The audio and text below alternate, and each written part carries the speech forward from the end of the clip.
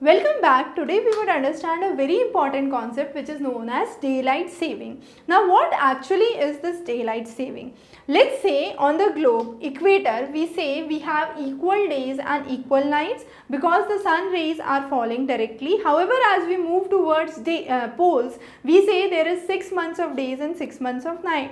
So that's the kind of extreme cases because the rays of the sun fall slanting. Now to understand this, what happens in the countries lying around 60 degrees? So what we have is the concept of daylight saving. Daylight saving is basically a simple concept where we say spring forward, fall backward. That means during the summer months we shift our clocks ahead in order to absorb more natural sunlight that is falling into the region. The two major reasons it was done was to avoid kind of various road accidents that were witnessed during that time in the evening time and the dusk, and to basically take a higher amount of natural sunlight that is coming into the region. So during the months of, let's say, from March to September, you have a daylight saving.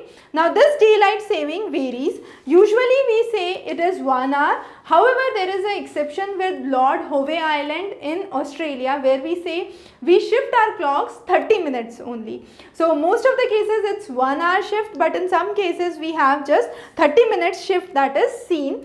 Now again, if you look onto this map, you have the countries marked in yellow. These are the countries that observe daylight saving in the northern hemisphere.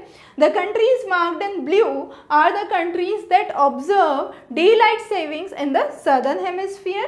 The countries which are white are the countries which have never witnessed or never thought about the concept of daylight saving, and the other countries were previously part of it but now no more consider daylight saving as an important aspect. So as we can see, the countries towards the equator usually do not think about it. The countries lying towards the polar areas basically have a daylight saving time in order to absorb more and more natural sunlight.